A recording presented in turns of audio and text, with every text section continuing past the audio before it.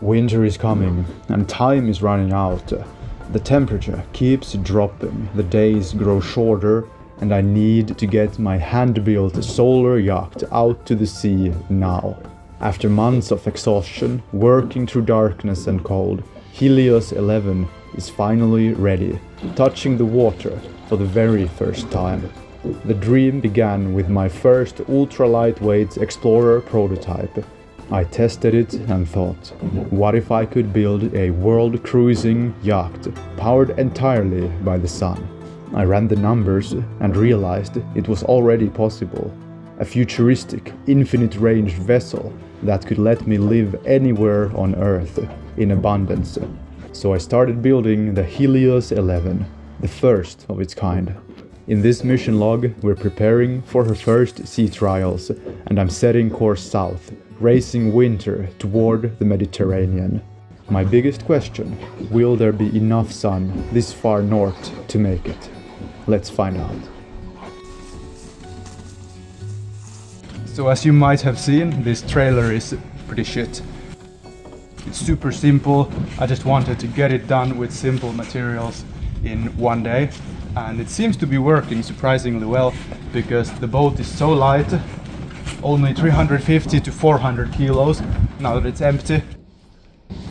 We're now slowly moving toward the shore on this primitive road. It's very bumpy up and down, and the trailer seems to be holding up well.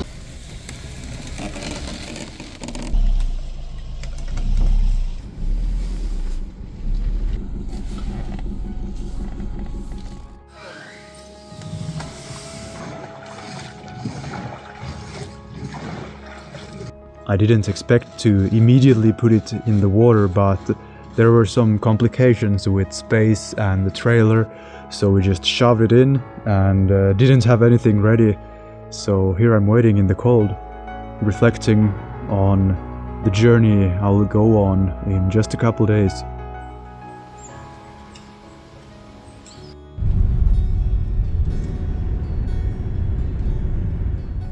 The yacht is floating very light and will become more than double the weight once all the equipment, solar panels and the batteries are added.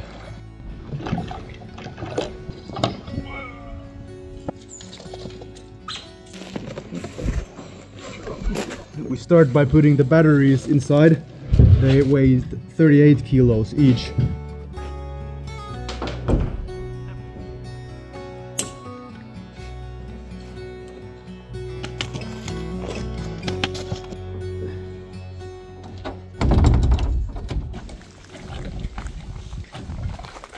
Here is my primitive yet highly functional steering mechanism. It's not that beautiful, but it definitely works.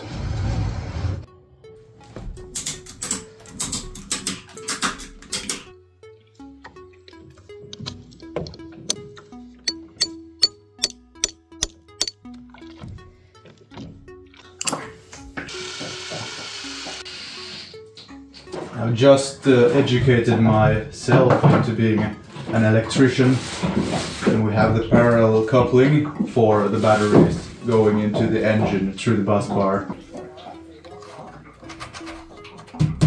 The roof panels are now charging up the batteries, and we're celebrating with a breakfast here in the sun, trying out the comfort of the yacht. Still very messy. We got raw cheese, dried mango.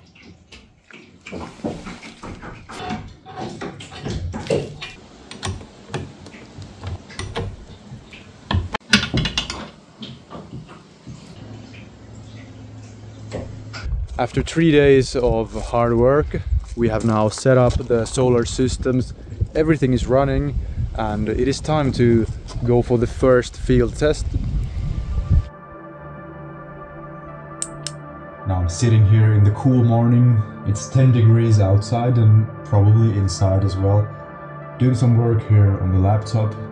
I'm a Nordic man, I'm used to the cold, so it really doesn't matter, but I'm looking forward very much to soon head out and just sail south.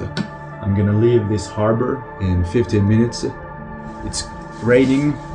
It's very cloudy and I'm barely getting any power from the solar right now, but my batteries are completely full, so I can go for at least 60 nautical miles if I travel slowly.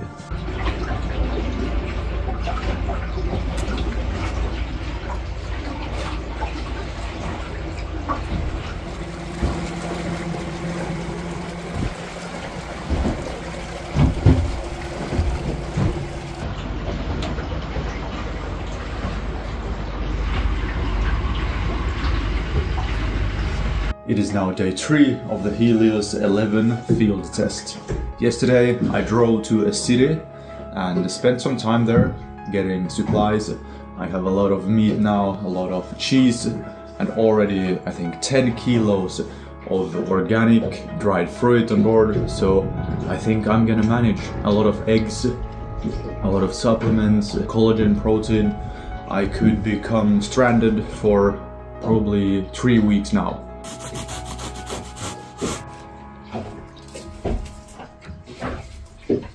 Before I head out, I get some help setting up the sofa mattresses, as well as these duck feather pillows.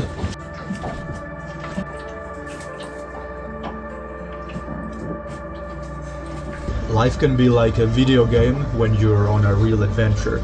Now I've set my objective marker 30 nautical miles ahead, and I'm gonna arrive there later today, traveling steadily with roughly 1.2 kilowatts of power, and you can see how incredibly efficient this yacht is.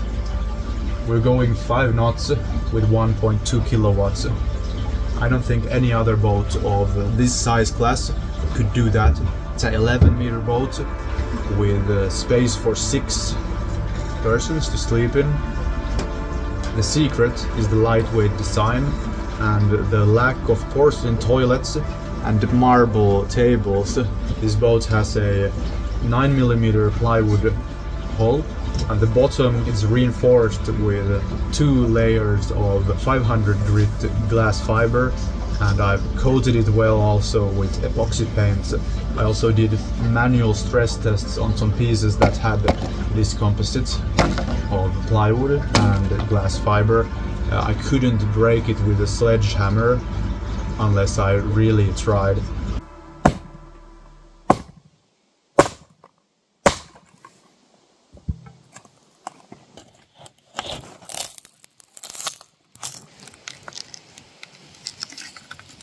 It's incredibly strong, but then again, the force of the sea is also incredibly strong. At 2.7 kilowatts, we're going 6.1 knots, 6 knots. We're now going 7.2 knots. And this is the speed I could travel at for 10 hours straight if I had sunlight.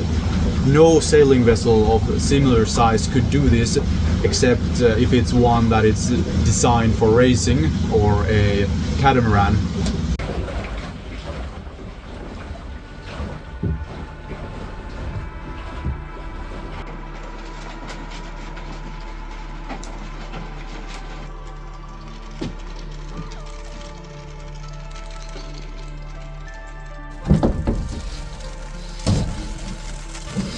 It will be another cloudy day with minimal sunlight, so today I will have to set up the sail. It's almost completed.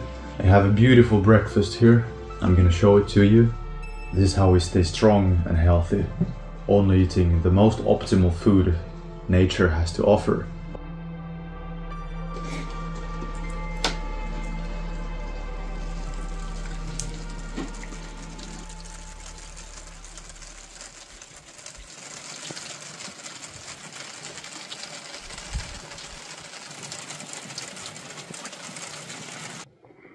Alright, we're now on the front deck. I have installed the small, roughly 6 square meter backup sail. It is easy to use and safe because of its small size. The story of this sail is interesting. It was given to me by my father. It is actually from one of those racing yachts that travel on skis on the ice, but now it is fitted on top of my Solar Explorer. Let's go try it out.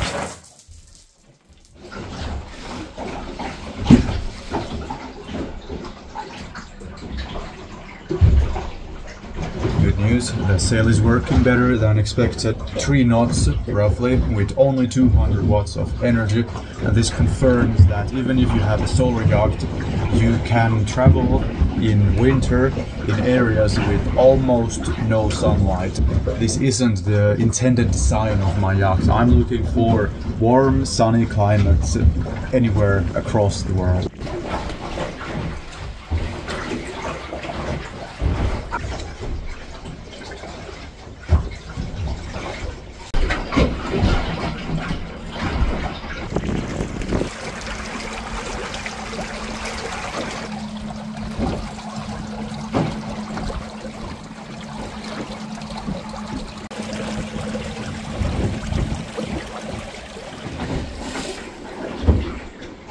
It's getting dark and I'm gonna travel to this island here. Seems to be a good harbor, and that way I get as far as possible today with this favorable wind. The wind has picked up. Now we have 4 to 5 knots of travel speed. We can cover a lot of distance, and I'm barely using any power of the battery and have enough backup energy available still for 5 hours of slow cruising.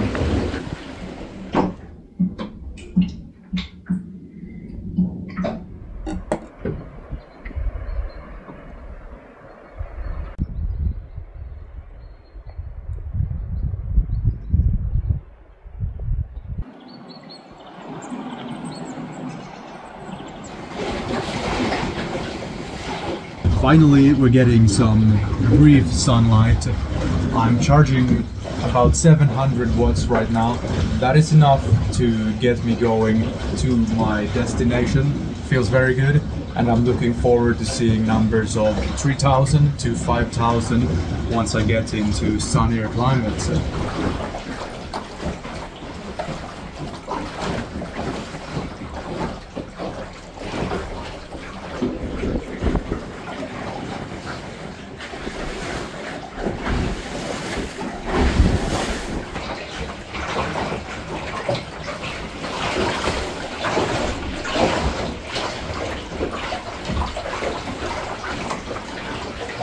Almost completely silent. This is the only sound the boat makes. It's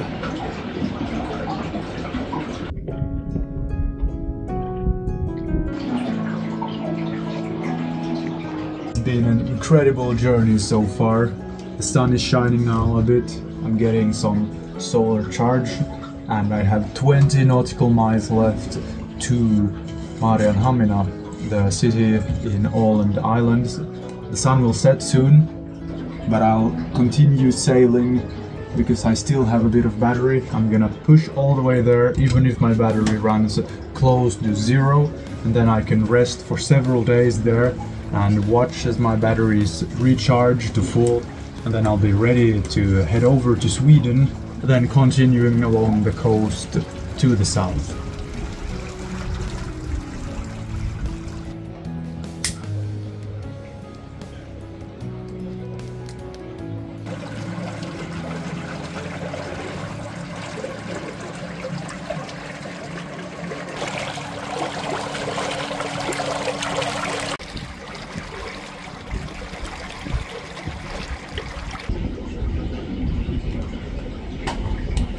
I'm cruising in complete darkness, taking a shortcut between these rocks.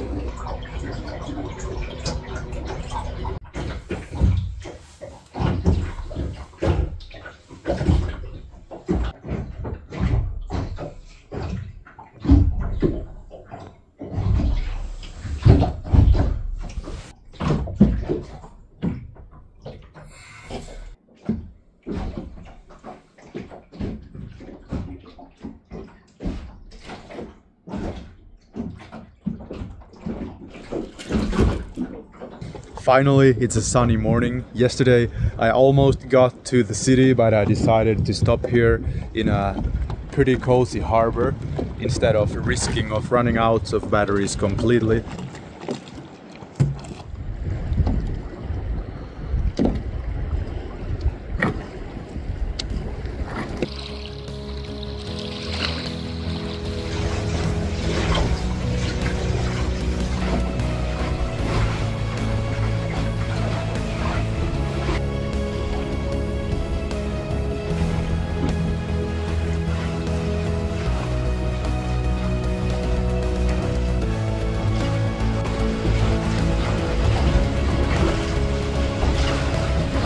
here we are sitting in anchor in Mariehamn, Åland.